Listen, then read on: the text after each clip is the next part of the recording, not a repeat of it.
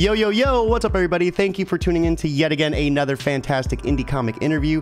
It's your Cape Crusader Cody, and we are keeping it geekly with our new friend Kavin of I Have a Demon, which is a awesome new webtoon that I just stumbled across. I'm so excited to break it down with you guys. We are going to not only be diving into the history of it and everything in between, but actually taking a look at chapter 1. So without further hesitation, Kavin, how are you doing? Welcome to the stream. I am great. How are you, Cody? I'm fantastic. It is 9 p.m. right on the dot EST over here, so it's just got dark outside. The kids just laid down for bed, so I am ready to break down some comics. Awesome. So how are you though? Welcome. You know, what's been like your history with creating webtoons? You know, when did you start this? You know, let's get a little bit of the beginning into this. Sure. Yeah. So I recently got into creating webtoons. I was reading them for a little while. My husband actually got me interested in webcomics. I didn't know what they were for the longest time. Like, spend a lot of time on the internet. So I was a little bit in the dark, but when I found them, I thought that they were very interesting. You know, it was a different way to, you know, to share stories that we would traditionally read on paper. Mm-hmm. So I thought it was cool that I could bring it with me wherever I went.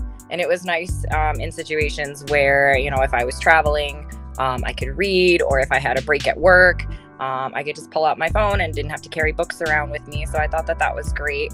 I'm also a very visual person, so reading a comic was much easier for me than reading a book. It was very difficult for me to focus when there's a million words on a page. You know, and I had the idea for the story for a long time. I think I first started drafting it back in like 2016. And I tore it apart time and time again, until I finally got to a point where I felt like I wanted to start turning it into something tangible. Mm-hmm. And then that was when I kind of started to create characters and flesh out the story a bit more. But I had a lot of areas where I struggled, where I didn't know what to do with this part or with this character that I made. But I really wanted to put them into the story. And my husband helped me out a lot with that. So he and I have kind of been writing. That's awesome. Yeah, we've been writing a lot of it together. He's been helping me create characters and, you know, fill in plot holes and things of the like. So back in December of 2020 was actually when I finally decided to go digital. Mm-hmm. I am not a digital artist at all. I am a traditional artist, pencil and paper. I don't have fancy software, anything like that, but I didn't want that to stop me. So I grabbed my laptop and my finger and I started drawing. And that is awesome. So was chapter 1 done using that technique? My entire webcomic is done using that technique. that is some dedication there. I mean, we were just kind of talking about that earlier. Like, if it doesn't get done, it doesn't get done. And you really took that philosophy and ran with it. I mean, so before this, though, was there anything else that you were working on, or was this kind of like your first venture into this territory? So this was the first one that I've actually started to illustrate. I have written a lot of short stories throughout my life. A lot of them I did in school, but I did win a couple of awards for them. So that kind of was what got me into writing. Mm-hmm. I've always been very good with words and putting sentences together on paper. So I wanted to use that to my advantage, but obviously add a visual aspect to it. I do have another story concept that I want to start working on, but I don't want to start it until I Have a Demon is finished, which will be quite a long time. So I do have the ideas on paper, but it probably won't be something that comes to life for at least another few years. Yeah, and we could definitely touch base on that more towards the end, so that way we give it its own little space. So with I Have a Demon, you know, this is a really unique story. It's a tale of trauma woven into supernatural action and horror with a diverse cast of characters. I mean, it seems like a pretty unique concept. You want to care to kind of start to break that down and give us a little bit of an idea of what we're looking at? Yeah, absolutely. So just to start off, like, my husband and I are both very, very influenced by anime. Mostly like anime and manga, like classics from the 80s, 90s. My husband's favorite anime is Berserk. Ooh, yeah. Yeah. So obviously we wanted to incorporate some of the emotion that you get When you read or when you watch Berserk, because obviously a lot happens, and it has very dark twists and turns, but it also has its lighter moments, when you don't have as much of that. And it's very heartwarming at times, but then it's also very heart-wrenching at times. Oh, God, yeah. Yeah. And that was kind of the feeling that I wanted to carry throughout the story. So that's where a lot of the horror and the gore aspect comes from, because there are going to be some very dark moments. And that's not something I want to sugarcoat. That's, it's very real and it's very present throughout the story. So, when it gets to times like that, like, there's probably going to be a lot of trigger warnings, and a lot of it's probably going to get taken down by Webtoon. So what's it like publishing on Webtoons? We were talking a little earlier, and you said there was you were able to see more of the graphic scenes and the gory aspects on Patreon. So what's Webtoons like? Are they very sensitive? Do they like take things down without giving much notice? Not necessarily. The customer service, from what I've seen, or I guess I should say, not necessarily customer service, but like the staff that you can reach out to them if you're unsure if a particular panel or a page is not, if you're not sure if it's within the guidelines, and they'll be able to tell you if it is or not. And if it's something that's kind of on the fence, a lot of times they'll let you get away with it. They do have boundaries, most specifically when it comes to like sexual content and things like that.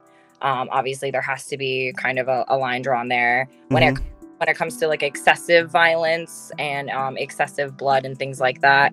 It does, they do kind of have to have you censor it a bit, because there's all different kinds of audiences reading these things. So that's why when you're having an episode that's more graphic, you can put a trigger warning at the start of the episode, but, they still want you to kind of limit the amount of need for that, I suppose. Is that to keep them like safe from like legal troubles or something? It's more so so that when people are reading a story, they know like, hey, this is gonna be present in here, so if this triggers you, don't read it. And I'm not entirely sure. Sorry about that. I meant in the aspect of them like taking it down. Oh, okay. I'm not entirely sure. Fortunately, I have not had anything taken down yet, but I feel like there may be parts of my story where I will have to worry more about that.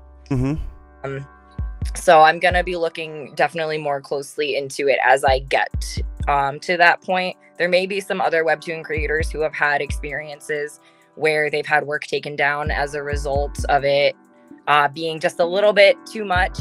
I fortunately haven't had that problem yet, but I feel you like lucked out, it seems, huh? Yeah, so far, but it's still the beginning, so there's plenty of opportunities for this to still happen. Hey, real quick, we have Oblivia over on Twitch saying hi, and then we have Red Sea Comics just in time for one of the best comic shows out there. Hey, I can't wait till you're next in this seat, Red Sea. We'll have you on here soon. So, Kavin, give us a breakdown of the protagonists that we're looking at. We have two unique protagonists, it seems. Yes. So Kagan and Akiru, I kind of based a lot off of myself.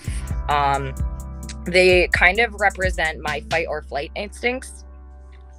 So Akiru is generally more how I am like on a day-to-day basis. I'm very timid, I'm shy, I'm very introverted. I don't really interact with people very often. I'm very closed off.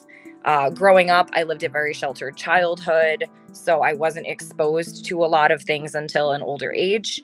That kind of reflects into Akiru's character because he's very timid, he's very shy, he's friendly towards everyone he meets, but he doesn't like to talk a lot unless it's with his close friends.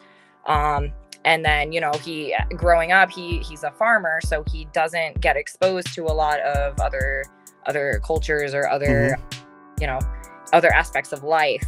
Whereas Kagan represents more of the side of me that wishes I were more outgoing and wishes that I had more of the ability to stand up for myself, or to speak out to people when, you know, when they say something they shouldn't be saying, or, you know, like that. Or like growing up getting bullied, I wish I had the ability to stand up to them then and be like, hey, look, you know, you can't treat me like that. You can't talk to me like that.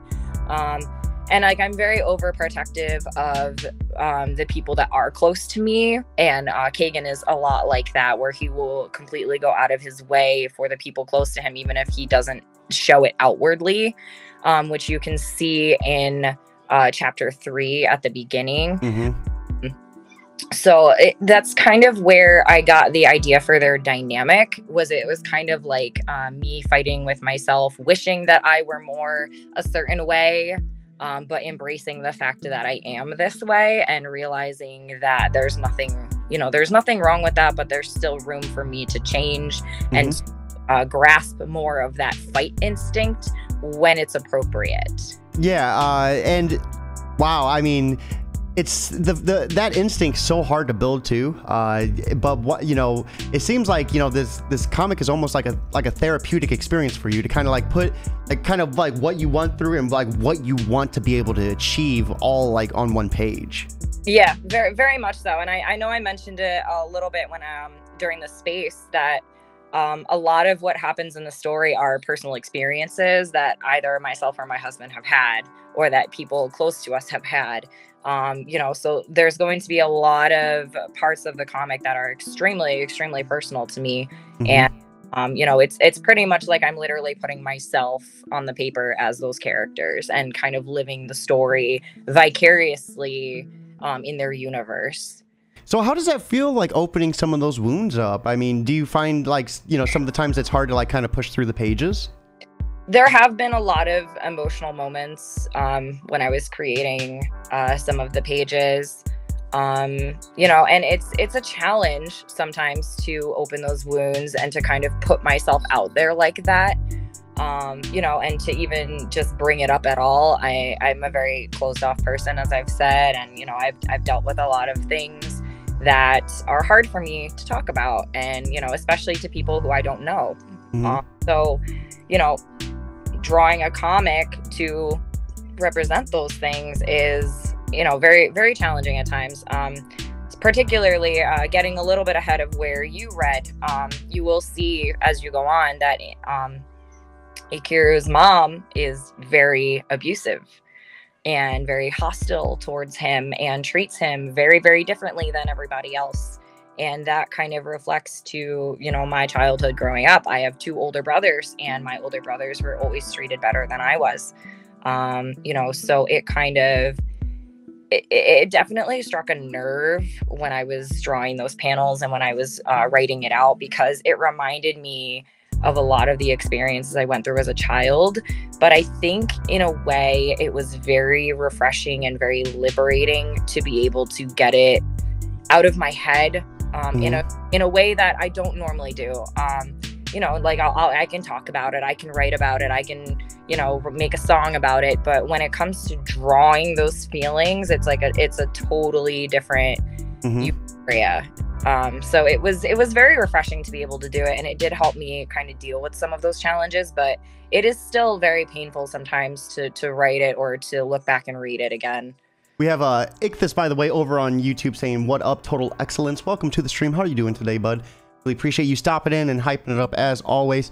So, yeah, I mean, wow, it's really intense to kind of like dig in and kind of hear some of the backstory behind it, and just like how much emotion like you put into it. And I remembered you said you draw a lot of this using your finger. Like, did you take any sort of special classes, or has all of this kind of just been 100% you just full sending it? Nope, just full send. I totally wing it. You know, I actually stopped drawing for a while. I used to draw when I was a kid, and I enjoyed it, but I wasn't particularly good at it. You know, but it was fun and it was an outlet. And then, you know, after a while, I kind of just stopped because I got discouraged that everyone around me could draw better than I could. But my husband actually pushed me to get back into art. So Thankfully to him, I picked up drawing again, and I've been able to really, in a short time, really develop a lot of my skills. Like 6 months ago, I couldn't draw hands. Hands are, I mean, I remember when I was trying to draw, like I'd always try to draw like Dragon Ball Z characters, and I could never get the hands. The hands were always like the part that defeated me the most. They're very difficult, and I still sometimes just kind of just say, you know what, screw it. I'm just gonna, you know, pass this. He's not gonna have, but you know, but like I feel like I'm getting much better at being able to flesh out the emotions that I want, and the positioning that I want. I'm getting a lot better with like perspectives and angles and stuff, and working on this comic has definitely helped with that, because before I had no need to learn how to do any of that. I draw a character on a page and be done.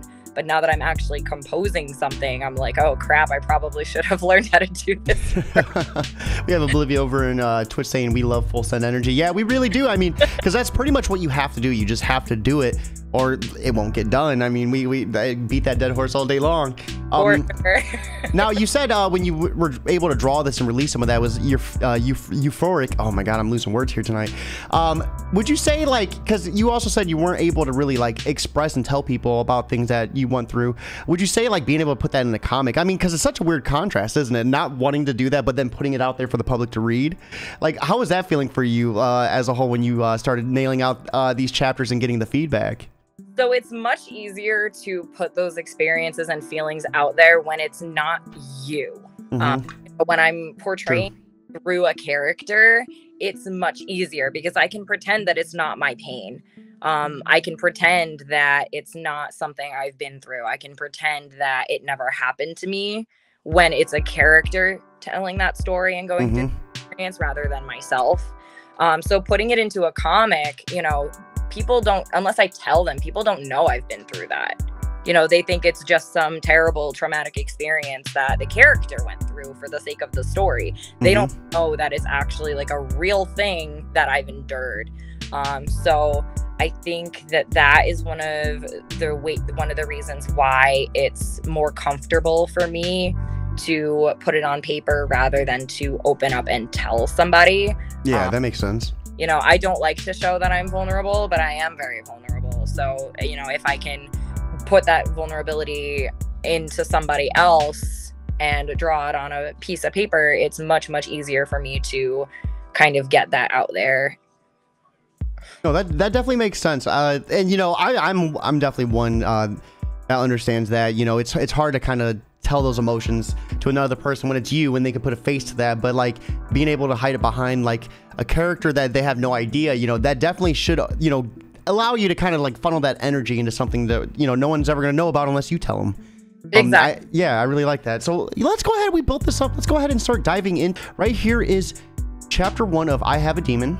And we see our two protagonists right here on the front cover. So do you want to give us the name of who's who? Yes, so the one with the white hair, that is Kagan Rosai. And the one with the black hair is Ikiru Kite. So is Ikiru drinking? Or what's this right here? It's definitely a drink. My husband drew the title page and I colored it. Well, I was wondering if maybe this might symbolize like alcoholism or anything like that, or is it was just a drink? It's a little bit of foreshadowing, but I won't touch too much on it right away because it doesn't really show up until later on. We have Oblivia freaking out in chat right now saying, wow, you did that with your fingers on a laptop. I think it was a tablet, right? It's a laptop. Oh, wow. Yeah, that's it. Yeah, Jesus. And the shadowing and everything, like, how were you able to do this, like, detailing in the shirt? Like, this is insane.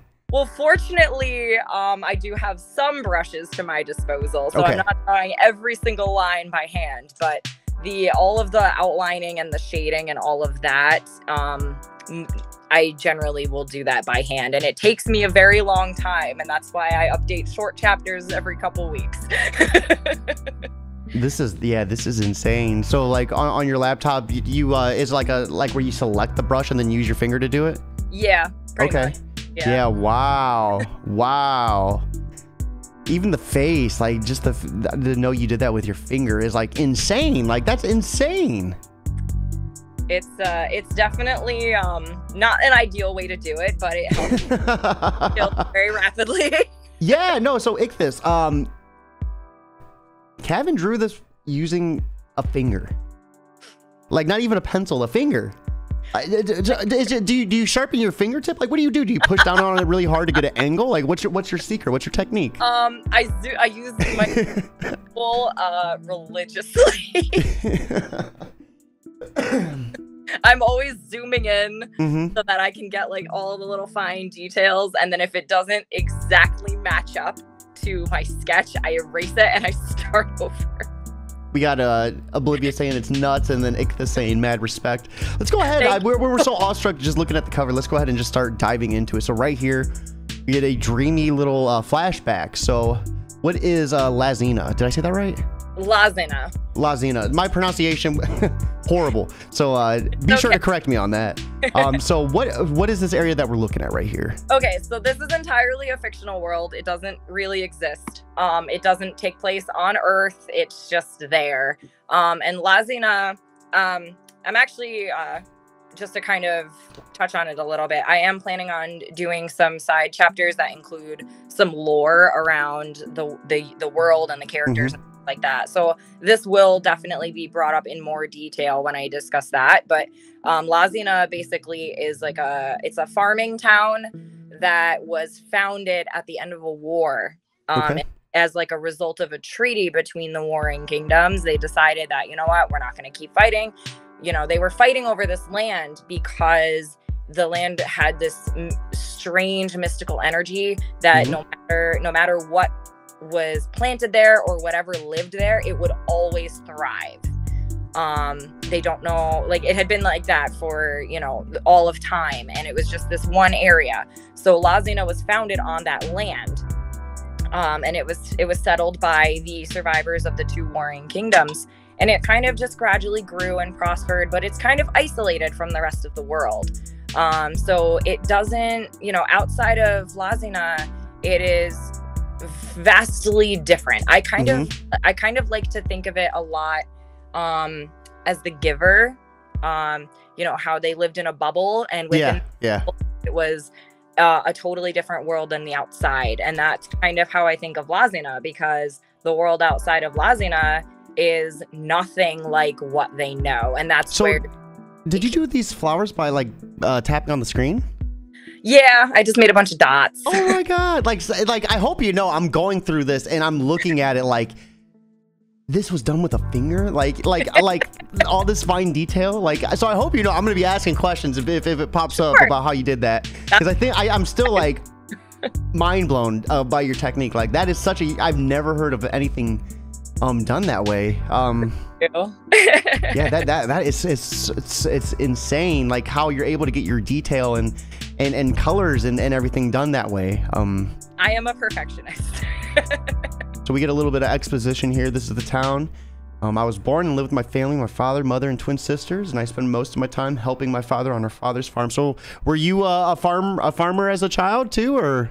I was not actually, but my husband lived on a farm for a while. So that kind of takes from him a little bit. I also wanted to incorporate the fact that, he, you know, devotes himself to his family and his, and his family's lifestyle. So I figured the best way for me to express that with the lore of the town was to make him a farmer and kind of incorporate my husband's experience into that. All right, so let's scroll down. It's a quaint life, but it's peaceful. And then, this is kind of where we get one of our protagonists here. Yes. So what's the story behind these two? These two are best friends? Yes. So they are childhood friends. They have known each other since they were babies. And they pretty much grew up together. They did everything together. And Kagan was always getting in trouble, and Akiru was always the one trying to get him out of trouble. We have Ichthys wondering if the name of the town is a Latin name. I don't actually know. It's possible that it could be. It kind of just came to me one day. A lot of the names that I have for the towns and the characters were purely impulsive. But there are some characters and areas that actually do take their names from specific areas of the world and specific languages. So we see it go black and white here. What was the reasoning for that, to kind of do the color change to black and white? So the reason I did that was because I wanted to use the first couple pages to kind of use it as a setting, and the rest of the comic is generally in black and white. Okay, so just to kind of put you in the zone, the feeling of it. Yeah, and it's not, I tried to do every chapter like that, but honestly, sometimes I forgot to. So there are some chapters purely black and white, but for the most part, I like to do the first couple of pages in color, just to kind of introduce you to what's happening now, and then kind of set the scene before we get into the actual scene of what's happening. So without like really doing many comics and stuff before, besides what you did that you mentioned, like how did you teach yourself to do this type of paneling and you know, perspective on the pages? I read a lot of manga.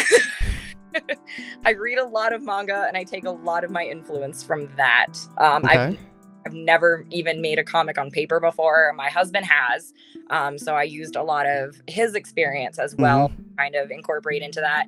But I tried to frame it sort of like a shonen style manga, and it is kind of a little bit more comic-y in the sense that a lot of the panels are larger. There's not as much kind of I tried to eliminate a lot of blank space.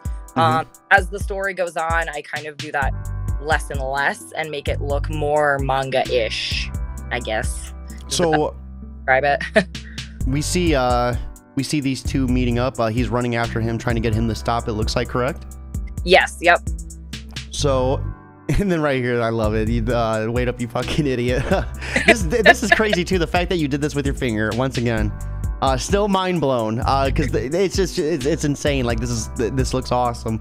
So what was some of your inspiration for these character designs? So I really like short hair on myself, and that's kind of reflected with Akiru. He has the shorter hair. You know, he slicks it back. I've always liked that style.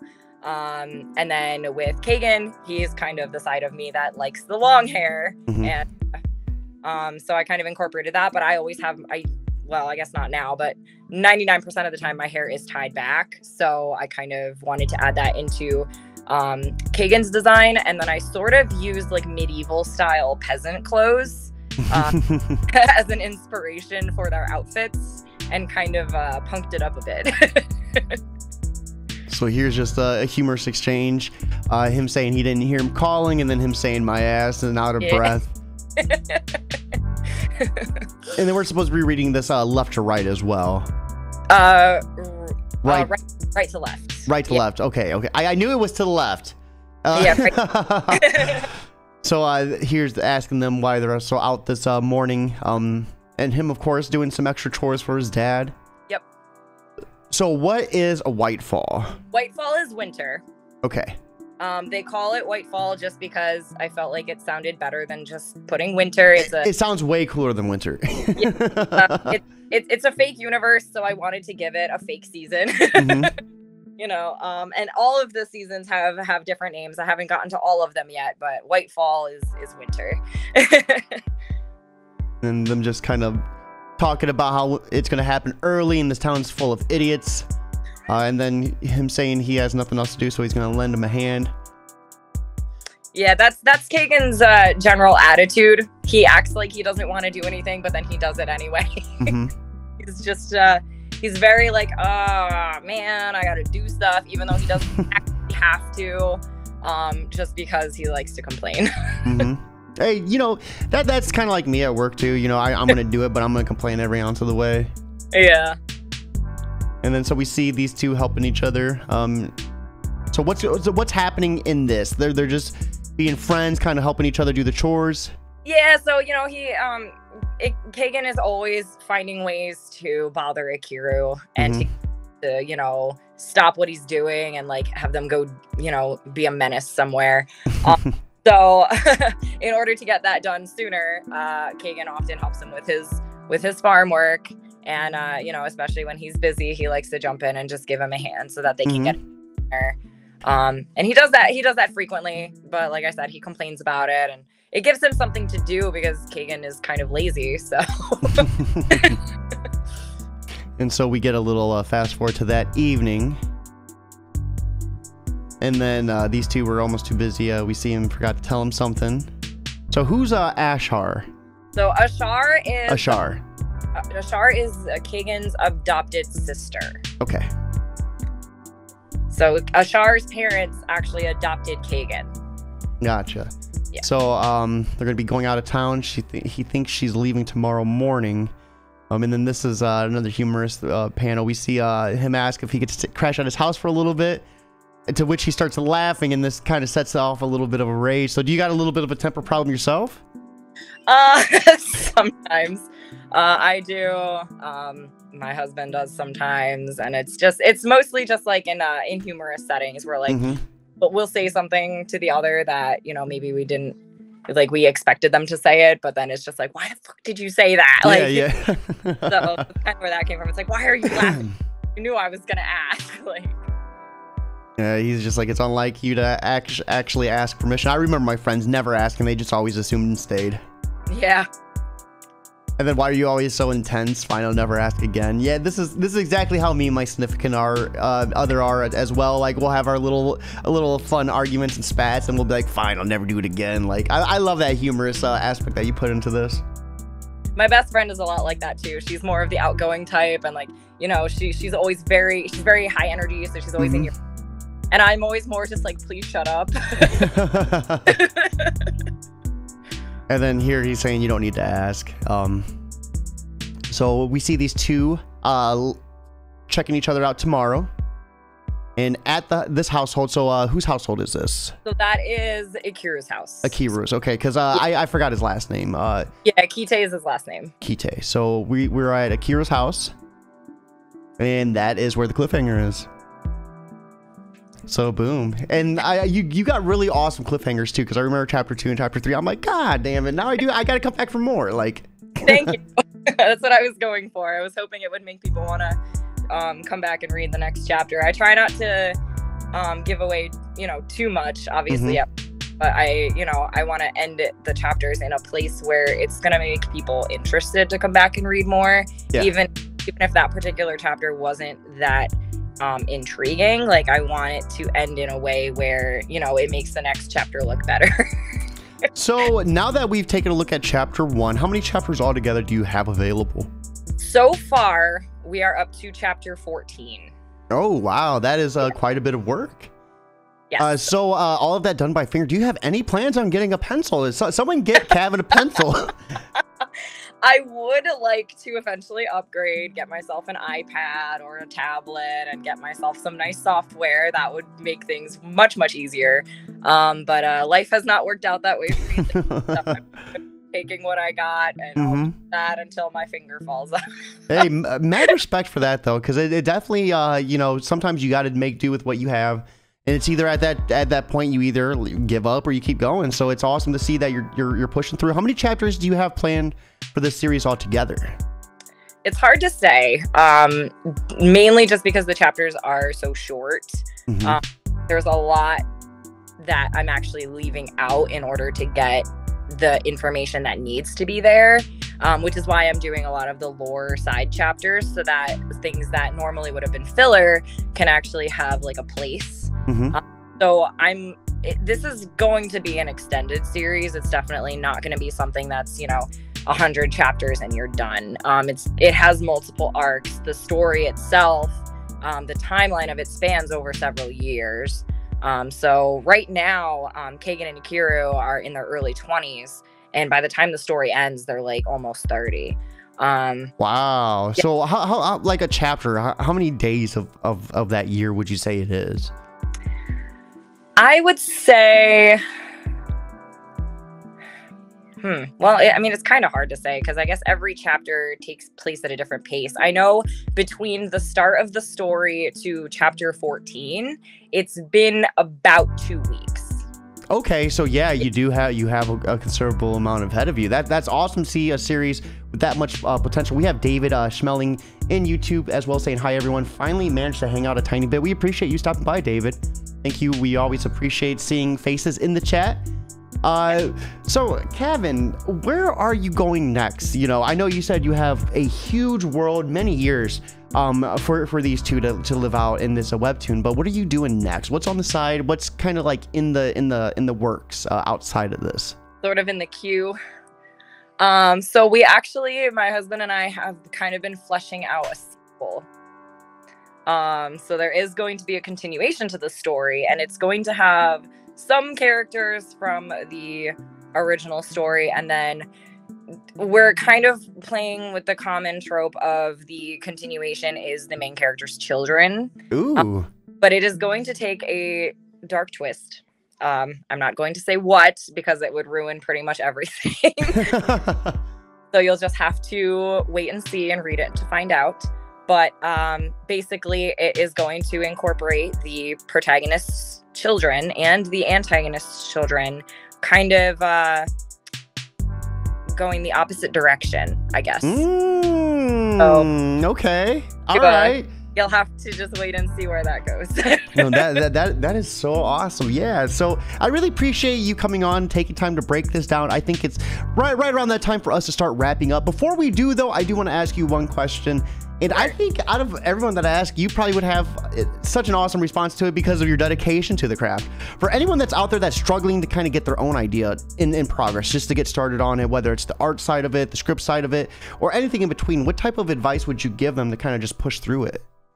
The first step is to start. I actually have a coworker who wants to work on a comic, and he always is coming to me with ideas and saying this and that and the next thing. And I keep telling him, you're not going to be able to get, you're never going to go anywhere with it if you don't start. So regardless of where you're at with everything, your first step is to get it out of your mind and onto paper. And once you've done that, it's much easier to motivate yourself to keep going. If you keep the ideas in your mind forever, that's kind of where they're going to stay. You won't be able to share your wonderful ideas with everybody else, because people like me want to read them. So definitely my biggest thing is just start, and then surround yourself with people who are going to encourage you to continue. One of my favorite quotes is, when you die at your deathbed, it's often you're surrounded by everything you wish you would have done. So yeah. I love that philosophy so much. Kavin, I really appreciate you stopping on, breaking down I Have a Demon with us. Guys, that webtoon description link is in the chat on Facebook and YouTube as well. Be sure to check it out. It is free to read. How many chapters do you have available on webtoons? All 14? Yeah, on Webtoon, we're up to 14 chapters. I am on a little bit of a hiatus right now just for some medical reasons, but I do plan on continuing with chapter 15, hopefully by the end of June.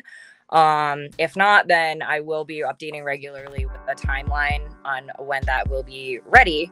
But chapter 14, we introduce some new characters, and we start to kind of stray off to a secondary storyline off of the main one. So that will be interesting, and I'm always open to questions and comments and anything anyone has. So feel free to reach out to me if anybody wants to know a little bit more. Yeah, we do have Kavin's Twitter link on the screen as well. Feel free. Do you have a Facebook or Instagram that you want to promote as well? So I don't have Facebook. I have a personal Instagram, and I do also have an Instagram for the comic specifically, where I often will post updates.